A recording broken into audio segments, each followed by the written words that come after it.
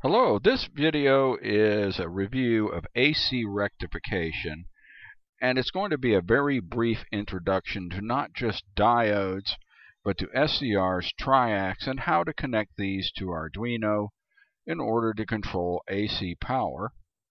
I'm your host, Louis Laughlin. Visit my website at www.bristolwatch.com. Here is your very basic diode transformer circuit. This is called half-wave rectification. If you understand anything about sine waves, they actually have 360 degrees. What you don't see down here below the line is the missing half cycle. In this case, which half cycle you get depends on which way this diode is turned. Your formulas are as follows. Peak, of course, is the highest, in this case, positive point, and that's RMS, which over here is 12.6 volts AC, times 1.414, and that's going to come out to about 18 volts. If you want the average for a half wave, average is the power that's really equivalent to DC. As far as power transfer, there's essentially two formulas for it. It's peak times 0.637 divided by 2, or in the case of this example, the average is 5.67 volts. Or the other formula is RMS times 0.9 divided by 2. This is the same circuit we had before, but this time I have inserted a 220 microfarad filter capacitor. The formulas still hold up, except the average now is going to be considerably higher. What happens is during the half-on cycle, your capacitor will charge up. But during the half-off cycle, it will discharge. In a way, what this does is give me a higher average voltage. Now, if the larger the capacitor, the more charge it will store, and the less steep this particular line will be. If I use a much bigger capacitor, depending on the resistance of the load, I would bring it over here somewhere. So what a capacitor does is it charges up during the on time, discharges during the off time. The rate of discharge is proportional to the size of the capacitor and the resistance of the load. A heavier load, that is lower resistance, means the capacitor has a higher discharge rate during the off time. Alright, before we go on, let's have a quick quiz. What is the voltage rating of my capacitor and my diode? Well, the capacitor rating must be greater than peak. And the diode rating is greater than 2 times peak. Why is that? Let's drop back one frame. Alright, we know that this voltage up here, in this case, is going to be close to 18 volts peak. If the capacitor here is rated only for 15 volts, you're going to blow the capacitor. So realistically, you're going to need about a 20 volt or greater capacitor. Capacitors usually come in ratings of things like 25, 35, or 50 volts generally. Now, why do I need 2 times peak voltage rating on my diode? If this diode is rated for 30 volts, it will, that is peak inverse voltage or PIV, it will short out. Why? On the positive half cycle, this capacitor is going to charge up to peak. But on the negative half cycle, the diode will be turned off, but it's going to be hit on the other side in the reverse bias mode by the negative peak. Well, it's the same size as the positive peak, so it has to be at least 2 times peak or more. So in this case, you're going to need, to be safe, you're going to need a 40 or 50 volt PIV, that's peak inverse voltage diode. Usually you're going to find these at a rating of 50 volts. So again, The capacitor rating is greater than peak, and the diode rating is 2 times peak. Now we're going to be looking at full wave rectification. The reason this is called full wave rectification is I'm getting to utilize both of the half cycles. I don't have this half cycle wide gap or valley in the system. This is achieved by the diode bridge construction. But largely, this diode and that diode will conduct on one half cycle. This diode and that diode will conduct on the other half cycle. This has a great advantage of giving us much more power output. Your peak formulas are exactly as before, but average now, that is DC average, is peak times 0.637. As you can see, we got away from dividing by 2. Alright, in this frame we have added a filter capacitor to our full wave DC circuit.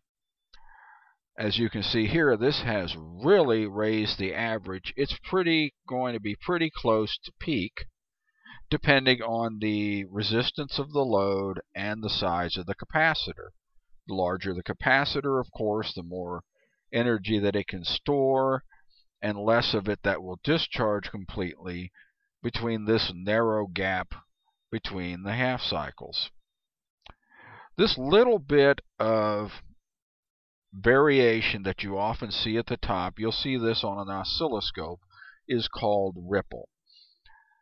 When you sit here and you rectify and filter DC like this, and then you apply a voltage regulator like a 7805, you're going to cut all that out, and that's how you produce a clean DC output for a power supply. So now that we have looked at diodes, both half wave and full wave, let's move on to a diode with a gate. Let's see what that's all about. Here we're going to introduce a brand new component called the silicon controlled rectifier, or SCR for short. Shown up here in the picture, instead of using a diode for rectification, I'm using an SCR. An SCR is like a diode with a gate. The diode up here with the arrow will only allow the positive half cycle to pass to the gate. When I press the switch PB1, Q1, the SCR acts just like the half-wave diode we saw in the earlier slides. These are very important for switching power supplies and other applications, and I have a completely different video on how these work. In this plate, what we've done is taken two SCRs, tied their gates together, and connected the anode of one to the cathode of the other, and vice versa.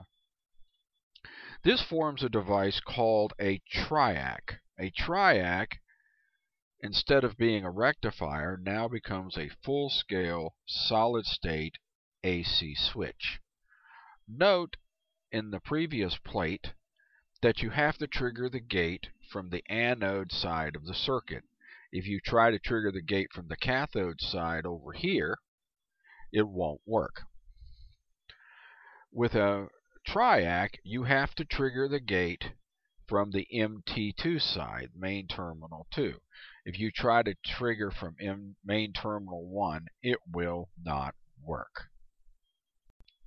Here is another brief look at a Triac. A Triac gate is tripped by a small current from the T2 side of the circuit. The main current flow is between T1 and T2. Here's your load. Here's a current limiting resistor for the gate. It's tied into the T2 side of the circuit. Close the switch, which could be a very small switch.